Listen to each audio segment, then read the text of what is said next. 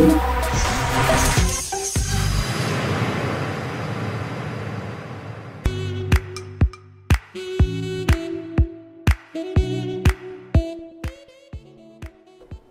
this time, maggawa naman tayo ng program na mag-i-implement ng gamit ng stock, okay, sa C++.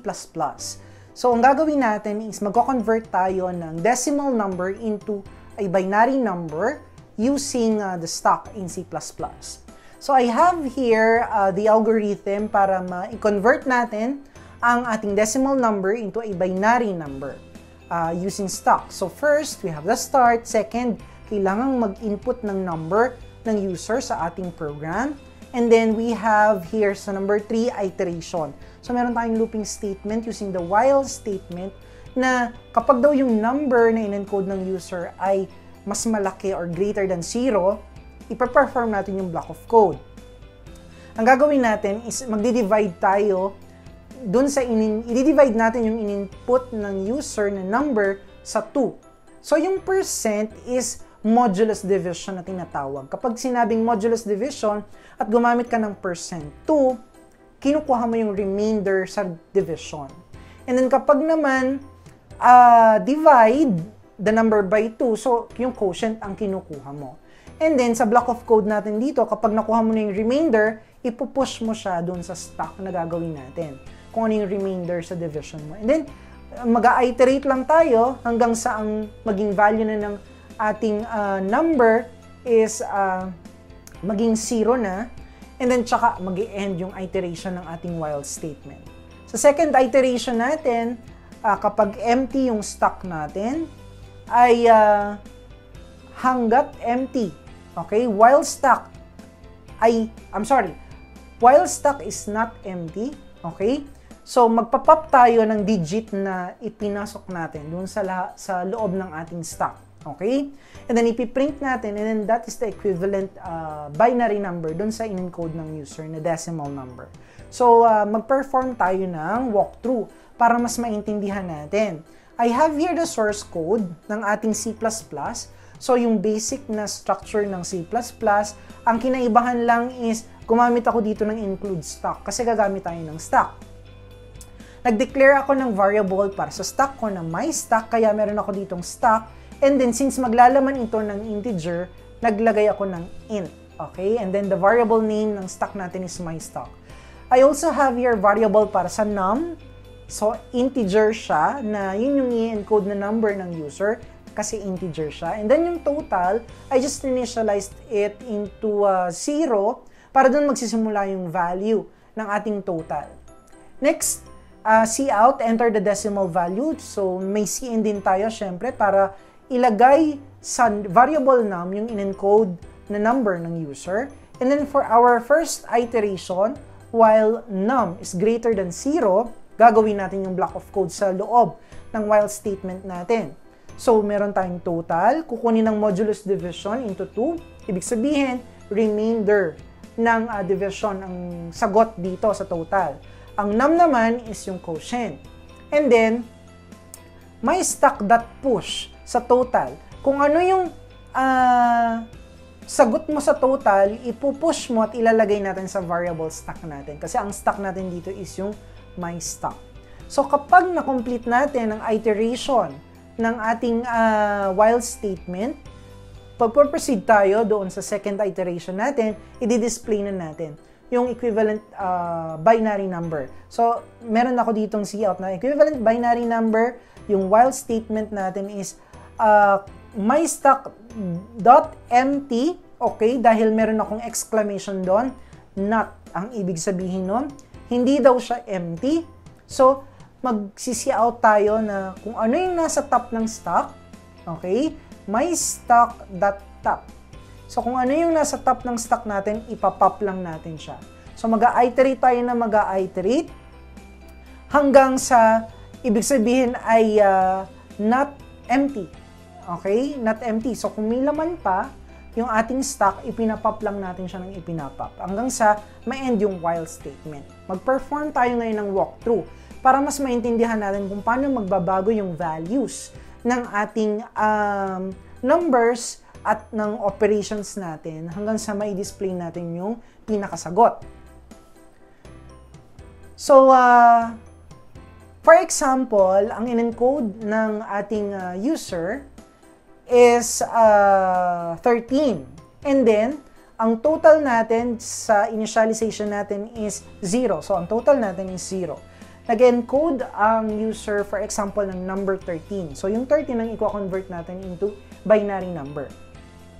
So, pagpasok natin sa first while statement natin, ang block of code natin ay, ang sabi kasi sa statement, kapag daw yung num is greater than 0, so 13 is greater than 0, i-perform natin yung block of code sa loob ng while. So, yung total natin is equal to num modulus division to 2. Okay? And then, yung num is equal to num divide 2. So, paano ba tayo mag-divide? So, yung usual natin is yung 13 divide mo sa 2. So, magiging siyang 6. Okay? 13 divide 2 is 6. 6 times 2 is 12. 13 minus 12 is 1. So, ito yung quotient natin, ito yung remainder natin. So, ito yung percent 2 na tinatawag. So, kapag meron kayong num percent 2, ang sagot dito is yung remainder.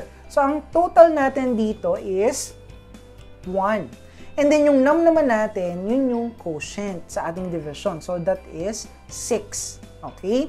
And then, meron tayo dito, may stock.push total. So, ilagay daw natin yung total, yung value ng total natin sa ating stock. So, ilagay natin yung 1 sa ating stock. And then, ulitin natin yung ating iteration sa ating while statement. Kasi ang sabi, kapag ang num ay greater than 0, so ang 6 ay greater than 0, i-perform uli natin ang block of code natin sa ating while statement. So, yung 6 divide natin uli sa 2. Okay? 6 divide 2, 3. 3 times 2 is 6. 6 minus 6 is 0. So, yung remainder natin is 0. Yun ang magiging total natin. And then, ang quotient natin is 3. Yun ang magiging num natin. And then, ipupush natin ang ating total sa ating stock. Okay? And next, 3 is greater than 0. So, magpa-perform ulit tayo ng division. So, 3 naman ang i-divide natin. 3 divide 2 is 1. 1 times 2 is 2. 3 minus 2 is 1. So, 1 ang ating quotient, 1 ang ating remainder. Ang total natin is 1.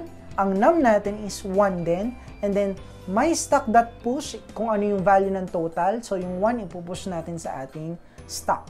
Okay?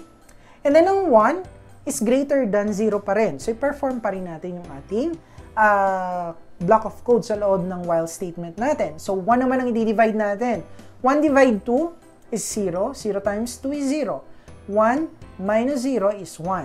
So, ang remainder natin is 1. And then, ang quotient natin is 0. So, ang total natin is 1. Ang num natin is 0. May stock.push. Kung ano yung value ng total natin, i-push natin yung ating 1 sa ating stock. And then, the second, tapos na. Kasi 0 na siya. So, yung 0 is greater than 0 ba? So, false na siya. So, mag-stop na tayo sa ating first iteration. Punta na tayo dun sa next na block of code natin. So, yung equivalent binary number natin, pagpasok natin dito sa second while statement natin, ang sabi dito is, if myStock.empty not myStock.empty, okay, gagawin daw natin. So, ang idea lang nito is ipop lahat ng laman ng ating stock. So, kung ano yung nasa top ng ating stock, ipapop daw natin. So, first, ipop natin siya. Yung 1, ang unang lalabas dito, kasi di ba nga ang ating stock ay mayroong LIFO na data structure, last in, first out. So, ang unang lalabas dito is yung 1. So, ilalagay natin sa display. So, next is another 1. And then, sunod is 0. And then, next is si 1. Okay? So, kung i-convert ninyo itong 1101, yan ay equivalent sa number 13 sa decimal. Kasi di ba meron tayong equivalent value sa bawat digit ng binary number? So, this is 1, 2, 4, 8. Okay? 8 plus 4. 8 plus 4 is 12. Itong 0, wala to. Walang value. And then, meron tayong 1. So, 12 plus 1 is 13.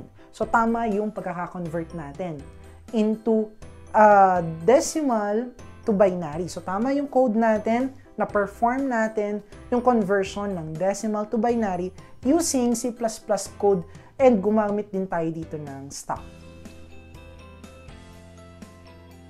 So, yan yung ating application ng stock using programming language na C++. At sana mas na-appreciate ninyo kung bakit natin pinag-aaralan ang stock sa data structure and algorithm.